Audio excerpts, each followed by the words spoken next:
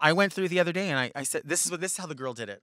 She was making my sandwich and I forgot to ask for mayonnaise. So I thought, all right, she's gonna put the line of mayonnaise on the top. No biggie. It's my fault because she's gonna put whatever I ask. And so I said, could I just get one line of mayonnaise on it?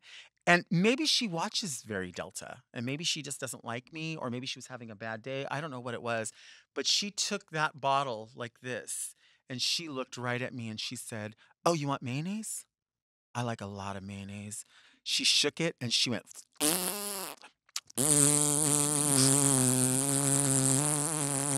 all over the sandwich with mayonnaise. And I thought to myself, you know what? There's nothing I can do about this. There's bigger fish to fry. Normally, I'll blow everything out of proportion. On this day, I said to myself, why? Why?